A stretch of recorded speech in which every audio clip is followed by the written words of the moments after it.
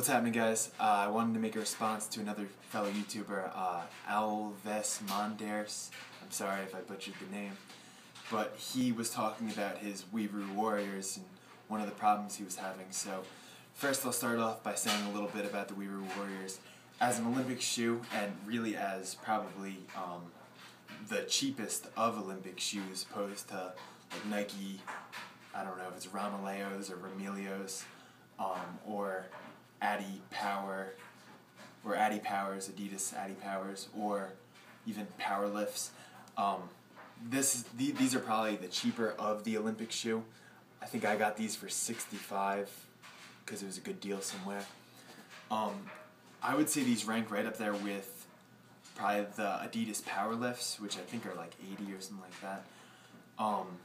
And then obviously Addy Powers or Ramaleos up in the $200 range are probably, you know, your level 1 Olympic lifting shoes.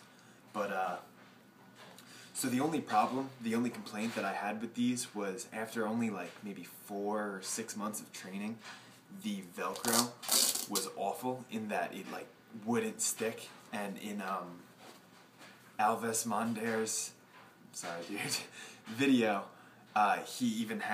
he was connecting them and he was able to easily just flick them off. And I was having the same exact problem. So this is my really quick, really cheap solution. My original intent was I was going to go to a tailor and try to have them unthread or whatever, unthread the Velcro part off and then rethread a new one on. So the problem isn't actually this part of the Velcro, which I'm going to call the spiky part of the Velcro.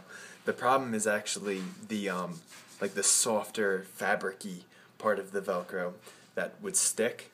So I didn't have to replace any of this, but it's this one that was awful.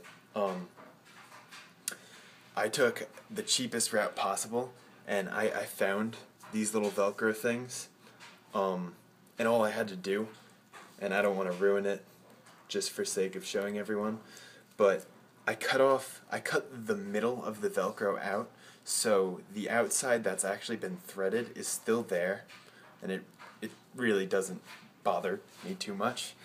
And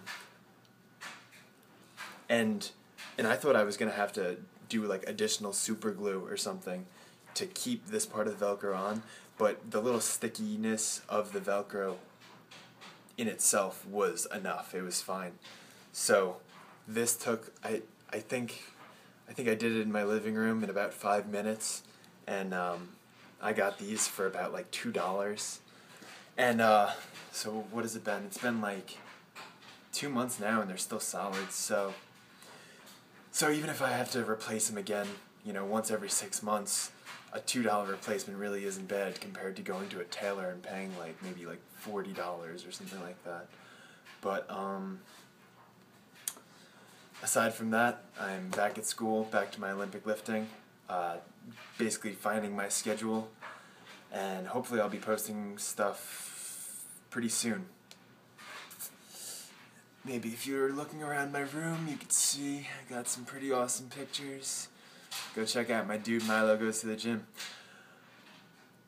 Okay guys, I'll see you later, bye.